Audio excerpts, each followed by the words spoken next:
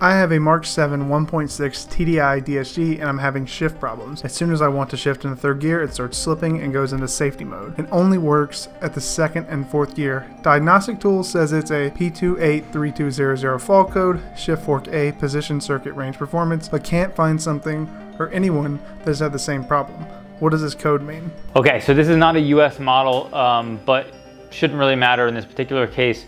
You have a DSG problem, and that circuit range performance on the that shift fork is for the 1.3 shift fork. I presume it's going to be going into limp mode. It's hard for me to know exactly what's going on. Diagnostic on DSG stuff is always going to be tough.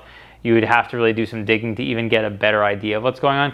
It could be something going on with the mechatronics unit, which is not allowing it to shift properly. It could be something with the shift fork itself is bound up, or whatever sensor determines the location of that. What the fault kind of represents, at least in my mind, is transmission control module doesn't know where that shifter is or where the fork is in its range of travel. It's supposed to be able to know where it is, and because of that, it's just going into limp mode. So either it's stuck, or the sensor that allocates to tell the transmission control module where it is not functioning. So the sensor, the problem with a lot of things within DSG transmissions is a lot of things are non-serviceable. I don't believe that there's any sensors that are serviceable in there. I think there's a circuit that potentially can, a circuit foil that potentially could be bad.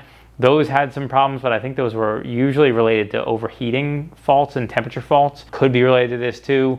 You'd have to look to see what specifically in a diagram or whatever that sensor is, if it is a serviceable one, and then go from there. So that would be my advice in that situation. Most likely it's not serviceable. It could be built within the mechatronics unit. If that is the case, then you probably would be best to start with a mech unit, even though that's an expensive thing to just throw at it.